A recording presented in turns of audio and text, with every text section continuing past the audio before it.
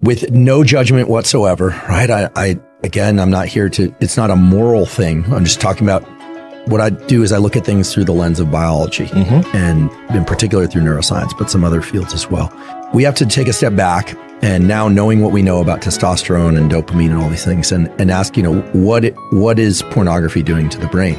Well, first of all, it's triggering the release of dopamine and in the short term testosterone by the observation of sex, not actually engaging in human contact. Think about the young brain being significantly more plastic and willing to rewire than the adult brain. Absolutely, there's no question about it. It's hyperplastic. And that person is getting dopamine and testosterone increases by observing sex and not actually by engaging in human contact.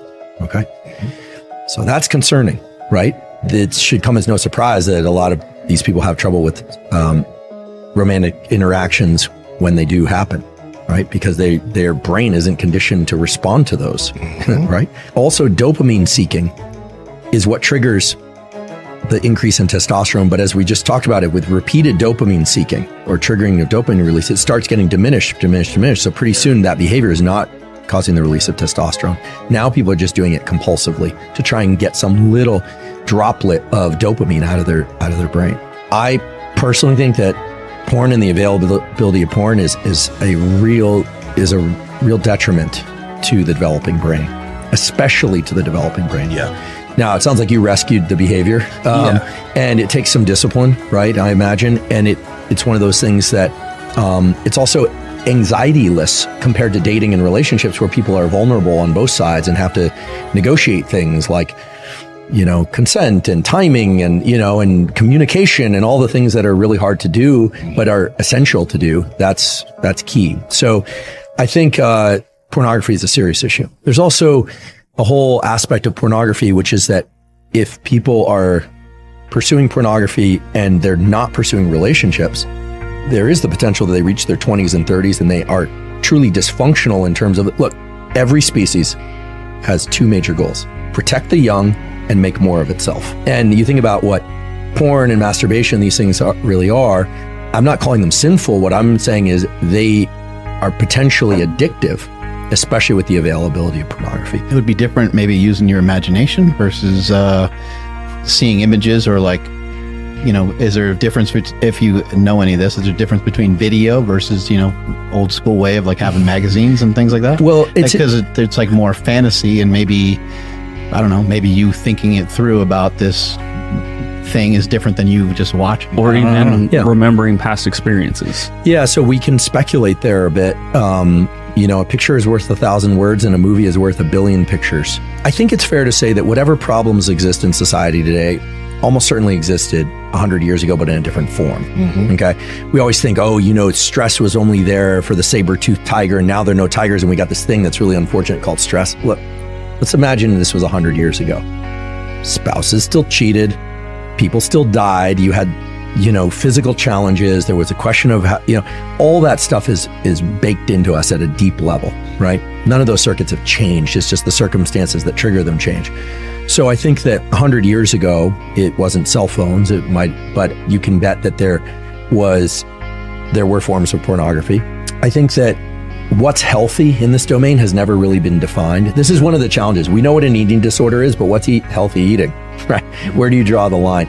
I think given this general theme that relationships are healthy, friendships are healthy, romantic relationships are healthy, and anything that inhibits the pursuit and functioning of healthy relationships is where you have to start saying, wait a second, is this behavior getting in the way? So we just have to be careful. Anytime we are overwhelmed with powerful images of increasing intensity, that's where you start getting into the dopamine depletion. That's where you start getting into the hormone depletion that we're talking about here. So this is also true of violence. A lot of people, they're like excited about watching zombie apocalypse violence, plus all of that violence, sex, and everything getting poured into the same film. Well, they made horror movies, 50 years ago. They were a little bit different. The question is, how strong were we driving the system? And if anyone out there is feeling underwhelmed and kind of like life is no good, etc., chances are your dopamine system has been pushed too hard. I'll give one quick anecdote. I have a friend, he's got a kid, he's 21, he graduated high school, he went to community college for a little bit, decided not to do that anymore. Then he stopped working, he stopped exercising. He's really fit. He's got like, his genetics are like Massima's. He's kind of like, he's just got this incredible physique and all. Doesn't do anything. Doesn't work, doesn't do anything. He's a failure to launch, as we call it. And they were analyzing, does he have ADHD? Does he this? And he heard Anna talk about dopamine depletion.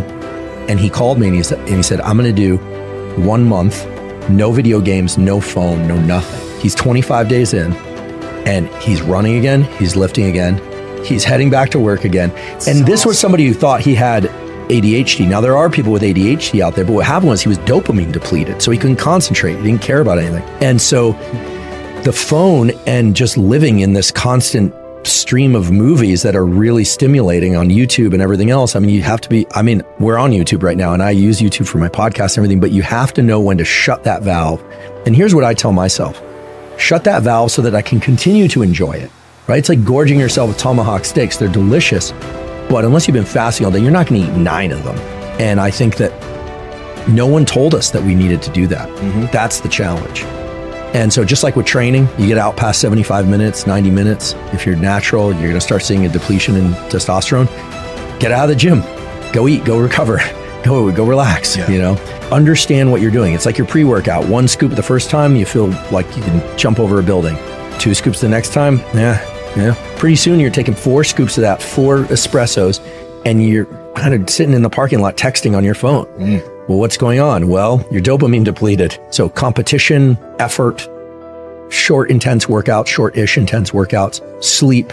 You know, the body is informing the mind whether or not there's abundance. And the brain and the body like to coordinate all the good stuff that testosterone does, like the desire to mate, the desire to work when there's abundance. When you're depleted, it's like bank account is drained and your body and brain are smart. It's saying you cannot go spend because you don't have any savings.